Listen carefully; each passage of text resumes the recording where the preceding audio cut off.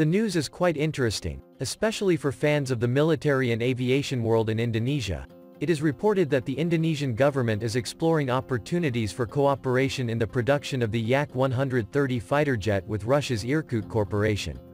The assessment was carried out through an audience with the Presidential Chief of Staff, KSP, Moeldoko, with the Director General of Irkut Corporation Andrey Boginskiy at the Bina Graha Building, Jakarta on Thursday, November 3, 2022, as broadcast by KSP in its release.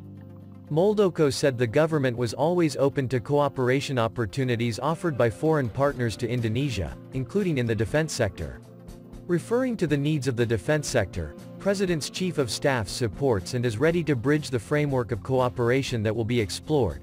Later, the end of the assessment will be in the policy of the Ministry of Defense. President's Chief of Staff Moeldoko added that the Yak-130 is a good jet for the Indonesian Air Force and it is very possible to explore it in collaboration with PT Dirgantara Indonesia, PTDI. Meanwhile, Andrey Boginskiy said that the cooperation scheme between his company and Indonesia could support the national economy. Regarding the Yak-130, a light combat trainer aircraft designed by the Yakovlev Design Bureau and its manufacturing process is carried out by the aircraft manufacturer Sokol Irkut Corporation. This tandem-seat jet first flew on April 25, 1996 and entered service for the Russian Air Force since February 19, 2010. A total of more than 150 Yak-130s have been built to date, used by Russia, Belarus, Algeria, Bangladesh, Laos, Myanmar and Vietnam. In terms of specifications, the Yak-130 measures 11.4 meters in length, 9.8 meters in wingspan and 4.7 meters in height. Maximum takeoff weight, MTOW, 10,290 kg.